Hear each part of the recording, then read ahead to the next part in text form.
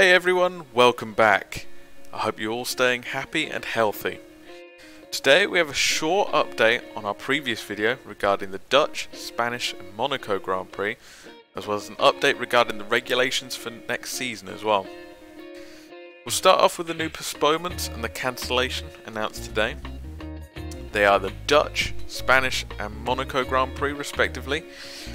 There had been a bit of speculation that these would not be going ahead, and we even did the same speculation in our previous video, but today we got confirmation that the Dutch and Spanish Grand Prix join Australia, Bahrain, Vietnam and China on the list of postponements, hopefully to be moved later in the year, and the Monaco Grand Prix has been cancelled outright.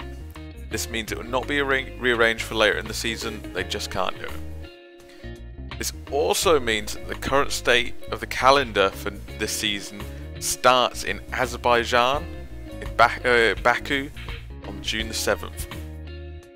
Hopefully the world will be in a better place by then, but it's good to see the FIA and the teams prioritising the health and safety of the fans and the teams above everything. So now, with 6 races being postponed, the FIA and the teams have agreed to move the summer break, the usual break they have in the summer. It's usually in August. They've agreed to move that forward, placing it in the Corona hit period of March and April.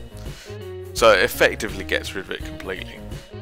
This should allow for more flexibility when rescheduling, or hopefully rescheduling, postponed events, providing it's safe to do so by the time we get to August. There was also agreement made to postpone the major rule changes that were due to come into the sport next year. This includes a cost cap, so that's now been postponed from the 2021 season to 2022. This decision was made due to the team's loss of income this year. That's through lack of racing and the turbulent markets at the moment. So this means the 2021 cars will follow the same rule set we currently have for this season, and the costs will not be capped. As you can probably tell, the FIA and the teams are doing a lot of thinking recently about what this season and beyond will look like when we go racing again. Ideas are being bandied around, including shifting the order of races so they line up more geographically.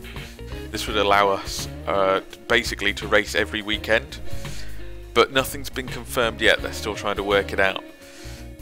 I'm sure we'll have to wait until the situation calms a little bit before we know for certain which races are happening and which aren't. Obviously, some races, especially in Europe, are still very much in danger of being postponed further. Obviously, this is still very much an ongoing development, so I'll try and keep you up to date as much as I can. Please let me know if there's anything specific you'd like me to cover. I'd be happy to do that. Stay safe everyone, and I'll catch you in the next one.